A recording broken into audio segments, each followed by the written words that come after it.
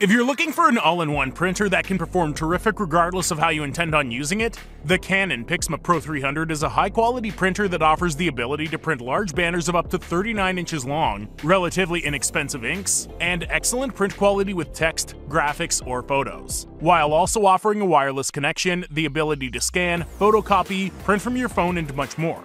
Despite its all-in-one design, it has a reasonably compact build that only measures around 7.9 by 15 by 25 inches and weighs around 31 pounds. It's still capable of producing posters, banners, or panorama-style jobs. It features a user-friendly 2-inch display and a USB 2.0 port, along with support for several convenient mobile apps, including Apple AirPrint, Canon Print, Easy Photo Print Editor, and more for wireless printing from your smartphone or tablet.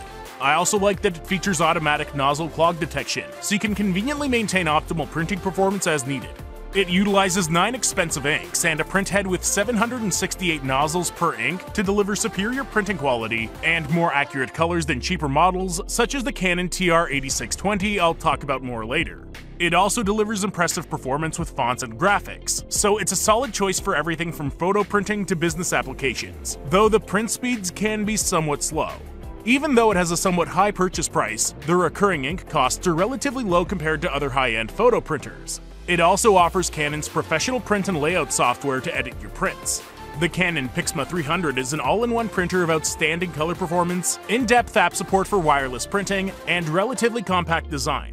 If you can afford to spend a bit more and want a great printer that can produce near-professional grade results, a printer that you'll probably won't ever need to replace, at least for the next 10+ years, this might be the perfect printer for you.